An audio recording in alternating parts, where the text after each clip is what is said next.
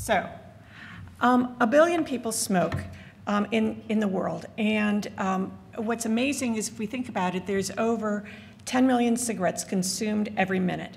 So in the world, 5 million deaths are occurring related to their smoking behavior. And in the United States, it's over 400,000 people are dying every year. And it is the largest cause of preventable death in the United States. So what's really interesting is as we think about it, cigarette consumption is really a 20th century behavior. Smoking really came about with the mass production and marketing of cigarettes. And smoking consumption has decreased since the Surgeon General report. But as we have had this incredible decrease in our smoking behavior over the last 40 years, we've really leveled off our smoking. And over the last decade, we've been fairly consistent with about 20% of US adults who are current smokers. Adolescents continue to smoke, and even though we've been very successful in reducing their cigarette consumption, the teenagers are now moving into other types of nicotine products, hookah, the little cigarettes, the electronic cigarettes, and we really are thinking that these individuals are going to continue to transition to regular cigarette use. So even though we have had incredible social pressure, we've had policy changes, taxation, and heightened awareness about the health consequences of smoking, we've really kind of hit this number that is very stable with about 20% of the US population as current smokers. So what I really want you to come away with is the idea that genetic variation really is driving how much people smoke. So as I think of smoking behavior, there's the first point of never use, and then you transition to whether you have your first puff or your first cigarette. And then you transition on to become a smoker, an individual who smokes 100 cigarettes in their lifetime. And it is this final step, this transition from being a smoker to becoming nicotine dependent, that is really driven by your biology. It's driven by genetic variation in both your nicotine, how you respond to nicotine and nicotine metabolism. So when we look at smoking behavior, people actually vary in their smoking behavior. They're the light level smokers that generally are not coming to medical attention. These are the individuals who smoke just a few cigarettes a day. They're called chippers. They may not even smoke daily. But the group that we see with the medical problems are the ones who have transitioned on with their smoking behavior and have become heavy nicotine-dependent smokers. And the two questions that really capture this group of individuals who are those at greatest risk is how soon after you wake up do you smoke your first cigarette? And then how many cigarettes do you smoke per day? Both of those questions are important. The first one seems to be identifying a group that is undergoing withdrawal. You've just slept through the night. You haven't had a cigarette for many hours. And then the second is your dosage of how many cigarettes you're smoking per day. So in this past decade, we've really had a revolution in many of the genetic technologies. And 3 very prominent publications came out in right around the end of the lung cancer screening trials that were looking at is there variation in smoking behavior, and is this variation related to underlying genetic predispositions? And the answer to this is absolutely yes. So this is what's called a Manhattan plot. Luckily, we're here in Manhattan. And the way that this works in the genetic studies is on the x-axis are the chromosomes. So it's the different types of chromosomes we have. They're the 22 chromosomes, X and Y are not shown. And on the y-axis is the negative log of the p-value. So the higher it goes, the more significant the finding. So there is this locus on chromosome 15, p-value 10 to the minus 35, very, very significant. and it contains the strongest genetic contribution that gives an idea about how many cigarettes per day you smoke. What's interesting, underlying this very locus on chromosome 15 is the nicotinic receptor gene cluster. And it's the alpha-5, alpha-3, beta-4 nicotinic receptor subunit gene cluster. And what we have identified is that an amino acid, RS169, 69968, is this strongest genetic risk for how much you smoke. It's located in the protein coding region of the alpha-5 nicotinic receptor, and it changes one of the amino acids in this receptor from asparagine to aspartic acid. And this change seems to alter how the subunit, the nicotinic subunit, responds to nicotine and other types of agonists. So the second group that we think of as contributing to smoking behavior is nicotine metabolism. The P450 system on chromosome 19 is the gene system that primarily metabolizes nicotine. Nicotine is metabolized to cotinine, and the CYP2A6 gene does the primary metabolism of that from nicotine to cotinine.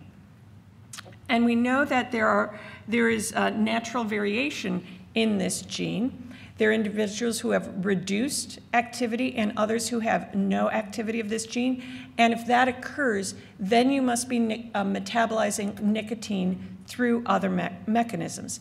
And as you are metabolizing nicotine through other mechanisms, your nicotine level in your body is higher. So we know those with the reduced metabolism, that they smoke fewer cigarettes per day, and they have greater success with smoking cessation. So just this year, there's been a beautiful longitudinal study that has examined kids from preteens and has followed them up to about the age of 40, and is now starting to integrate all of this type of genetic information along with behavior. And so looking at these two variants, the nicotinic receptors and nicotine metabolism, they could identify those at low risk and high genetic risk. Those who are at high genetic risk, if they initiate smoking, they convert more likely to becoming a daily smoker. They transition through these conversions more rapidly. They go from initiation to heavy smoking much more quickly. When they become a heavy smoker, they persist in that behavior longer. They are the ones who are most nicotine dependent, and they're the group that fails with many smoking cessation attempts. Now, I want to marry this work with the lung cancer data. So if we look at cigarette consumption in the United States, we see that it is really this 20th century behavior, and I would say that similarly, lung cancer and the incidence of lung cancer is, again, another 20th century disease. So since the 1964 Surgeon General report, we've had this plateau and then decrease of smoking behavior. And what we see is the lung cancer death rate really is mirroring our consumption in the United States. So there's also been several studies looking at the genetic contributions of lung cancer. And as I showed the Manhattan plot for smoking behavior, if we look at the Manhattan plot for lung cancer, it really mirrors that same genetic plot for smoking. So the greatest genetic risks for lung cancer are the genetic risks that are driving the smoking behavior. And not only is it nicotine receptor function, but it's also nicotine metabolism that is driving this risk. So we could now start to differentiate people with their different risks. So one of the key aspects of the alpha-5 nicotinic receptors and also the nicotine metabolism is that it is delaying smoking cessation. And smoking cessation really is a behavior that often is not started until individuals reach their mid-20s to 30s, when they start to think, it is time for me to quit smoking.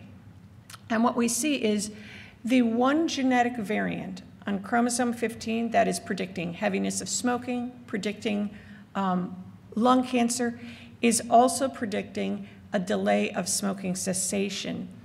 So if you look at the first quartile of people who quit smoking, there's a 4-year delay just based on this one variant. As you move to the median quit age, the delay has been reduced to about two years. Well, what I think is really quite amazing about this genetic variant is that it is also predicting an earlier age of diagnosis of lung cancer.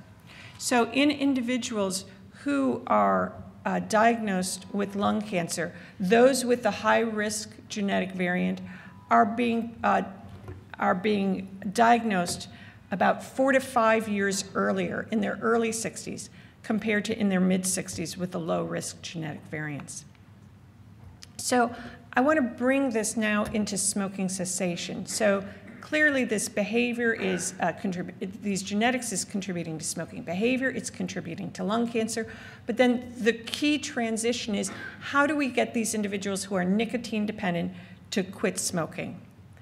So just a recent study that our group has had is that we've been able to look at individuals who both are high risk for the alpha-5 nicotinic receptor and are at high risk for the nicotine metabolism gene. And we could look at these individuals with their response to nicotine replacement therapy. So everyone in this study has received pharmacologic counseling and or placebo and just counseling. And the yellow group is the placebo group. And what you could see is those at the highest risk for both ChRNA5 and nicotine metabolism have the lowest abstinence rate at the end of treatment. But these individuals respond particularly well to nicotine replacement. So we just saw a number needed to screen for CT scans with lung cancer, and we could also look at a number needed to treat. So how many people do we need to treat before we see how many people do we need to treat to have a positive response? So this is really quite remarkable that we could start identifying these genetic groups in individuals who will respond to treatment. So even though we often feel that disappointed with our pharmacologic treatment, in part that is because we have this wide range of response. So we have a group that is essentially not responding to nicotine replacement therapy. That's the low-risk ChRNA5, low-risk nicotine metabolism. And then we have some groups with a number needed to treat of 2.6. This high-risk group is actually quite common. It is about 10% of smokers. And that is the group that I would say absolutely needs pharmacotherapy. So to put this in perspective, this is data from our hospital but in St. Louis, but it really looks the same across the country. We could look at admissions to the hospital and who has smoked in the past 12 months. So we had almost 50,000 patients admitted to our hospital, and we could see our overall smoking rate was about 30%. On our psychiatry service, it was almost 65%. So we then looked at who received pharmacotherapy for smoking cessation in the hospital. And our smoking cessation rate of pharmacologic treatment in the hospital is actually quite low. Again, these numbers are no different from what is seen in other hospital systems, other reports post-MI patients across really the United States. So in general, we know how to treat smoking. We know what improves care for smoking. but our hospital systems, our treatment systems are not set up to really implement this. So in general, only about 20% of hospitalized patients are pharmacologically treated for their smoking. And the one exception we have is actually on our psychiatry floor, where we are getting about 70% of those individuals pharmacologically treated. So smoking behavior is changing. It's changed in the United States quite a bit over the past 100 years. I think we are entering a whole new territory with electronic cigarettes. I have no idea really what's going to happen with that, but it is a harm reduction therapy that we could think about of transitioning individuals from a regular cigarette to the e-cigs. But this is really going to change our whole kind of treatment algorithms going forward in the future. So I work with a lot of people across the United States, and thank you very much.